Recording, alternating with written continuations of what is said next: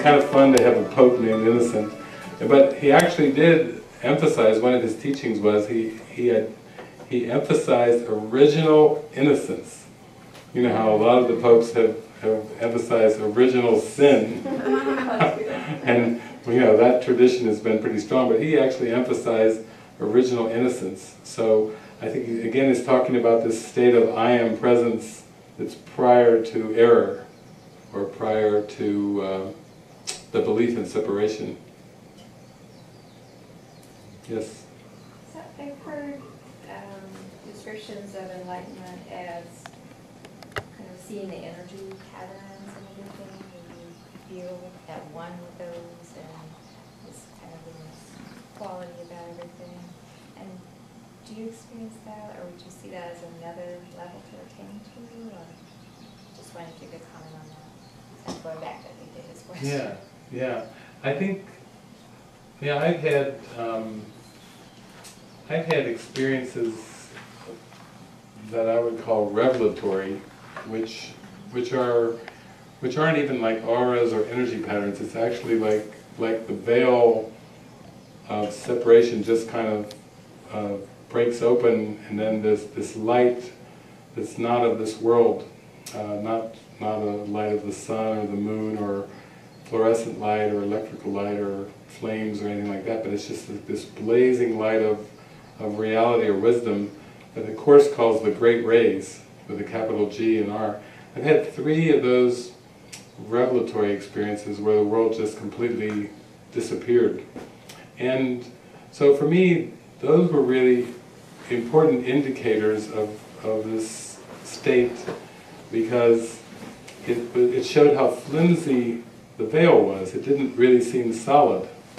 The closest analogy, the metaphor in this world is like occasionally I've gone to a movie theater where the film back in the projector burns, and it just looks all crinkly up on the screen, and then it just goes to a blaze of pure light because the film literally burns. So there's no shadows left, and that's like a metaphor within the world. So it's often more a sustained state for me of a sense of being very surreal or very dreamlike, movie-like. That's the quality on a daily basis that it seems to be.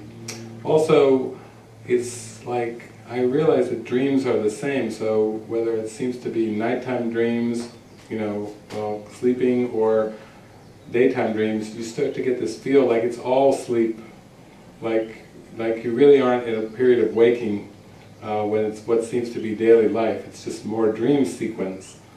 But it's watching the dreams, the dream figures seem to come and go, the sights shift, the scenes shift, but there's a real calmness in the watching, and there's a sense of not trying to figure anything out. Like there's no sense to try to categorize anything or make anything happen or change anything or fix anything. It's just very much a sense of watching. And so it's, and I have had, I think for me the synchronicities that people sometimes talk about, it were phases where there were so many synchronicities every day that suddenly I shifted into this state of acceptance, like they were happening all the time, and it was just like became natural is the word I want to use, like those kind of synchronicities. Like recently I went to a Course in Miracles conference in San Francisco, and it was just 417 Course in Miracles students in the same place. There was all these synchronicities. Somebody saying, oh, there was these 3 elevator shafts in this very tall building, the Holiday Inn, and strange things were happening. Like we would be walking up to the elevator doors, and the doors would just open, but nobody had pushed the button, and there was nobody in the elevator. It kept happening over and over. We would just walk up, and the doors would open, and then there were times when we would be thinking to somebody, and we would look across the elevator, and our doors would open simultaneously with the doors across the way, and there would be the person that we were thinking of, you know, just synchronicities, synchronicities, synchronicity, bunches of them. I missed that. That's the area I'm from. I wonder who hosted that conference. Yeah, they host it every 2 years, and it's Community Miracle Center down there on Market Street. Yeah. Dave, do you think that mind-altering drugs have a place in this process? Yeah, I think they do, in the sense that the drugs are not causative and they do not induce the mystical experience, but they are part of the script. In other words, people can open up their mind to a broader horizon in many different ways. And one way that people do on this planet is seemingly through mind-altering drugs. I had a student back in the 1990s who had some huge, expansive experiences taking mushrooms. And so we would have sessions because he would associate the expansive experiences with the mushrooms as if they had caused the experience, and then he would keep going back to the mushrooms over and over, you know, to try to experience it again. And I kept working with him and saying, well, it's just your mind was really ready. You just gave yourself permission to experience it, and it seems like the scenario involved the mushrooms. You taking the mushrooms. You needed to take the pill. Yeah. Which one is it, the red one or the The blue red one or the blue one. But I took the pill, that's what he did. Yeah, Yeah, it was a symbol for him. it was a symbol. Of hope. And therefore, you know, there should be no stigma attached to that. You know, a lot of times people, you know, right away with drugs, you know, they have such a stigma as if they've done something wrong, or that's not the correct way, you know, to have a mystical experience. You can have a mystical experience in many different ways. It's just that you want to, you have the spiritual practice so that it can be what we would call a natural high, literally by your decision, you know, to stay in that place. But I think it's part of it. I have a question about love. I often, since I've moved here to Kalani and when I've lived in the past, just get so blissed out on love with just all the people I live with, and all the love in the air, and expressing it all the time. And it's a really wonderful feeling. I know intellectually that it's coming from here, but I wonder if you could speak towards like taking more ownership of that, or not externalizing it. Yeah. Yeah, I like the quote from Jesus where he says, if you have achieved the faintest glimmering of love today, you have advanced in distance without measure and in time beyond the count of years.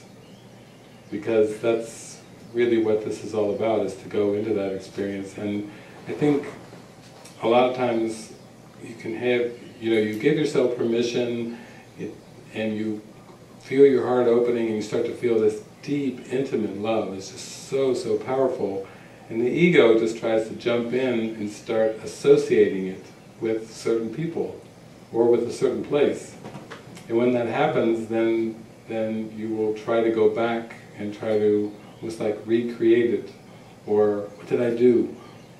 What were the steps that led up to that experience, you know, as if there was something in form that caused that experience, when really it was just a willingness and a readiness to have that experience. Sometimes they're glimmers, and sometimes they can last, you know, they can go on. I know when Helena first met me, she had one of those total unconditional love states that went on for like, was it 3 months?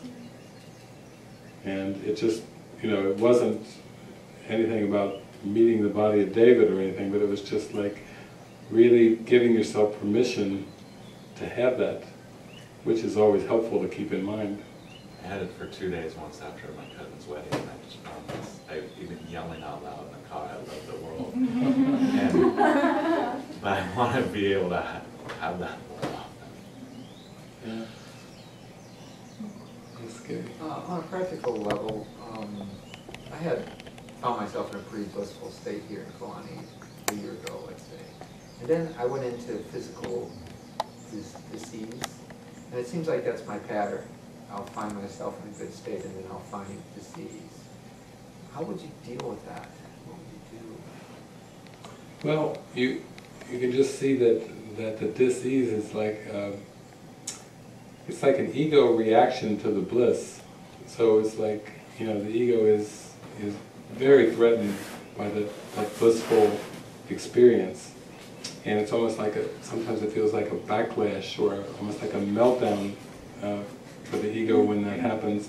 And yet, from a practical perspective, it's just that you're giving yourself permission for these thoughts to come up that are blocking the bliss from being in consistent awareness. You're just giving yourself an opportunity to let them come up, and the key is to be able to see them with the Spirit, with the Holy Spirit, and see them for what they are.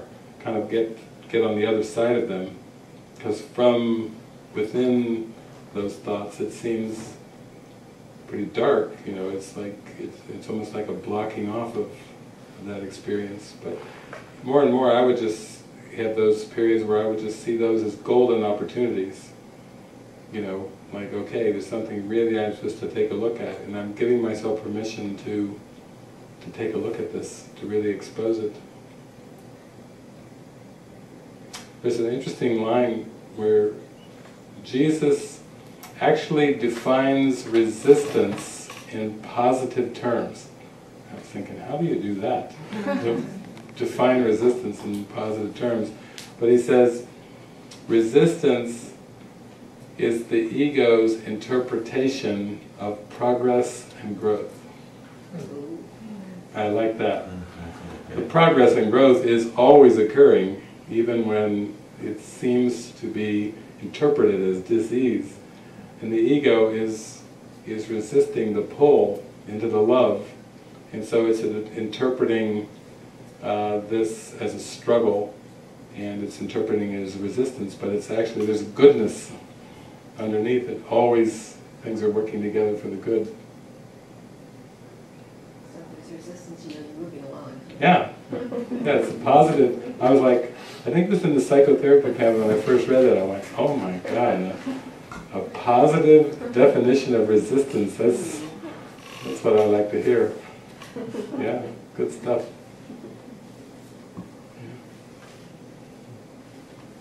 Yes. The word transcendence, just a basic question. What are you transcending?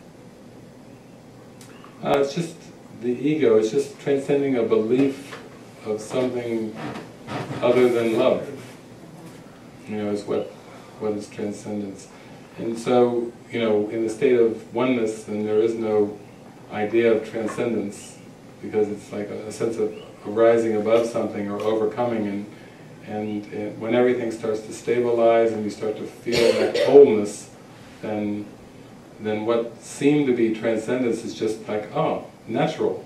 Like this free flow is the way that things really are. So transcendence is transcending the ego, transcending the barriers between of our mind and love. Yes. And oneness.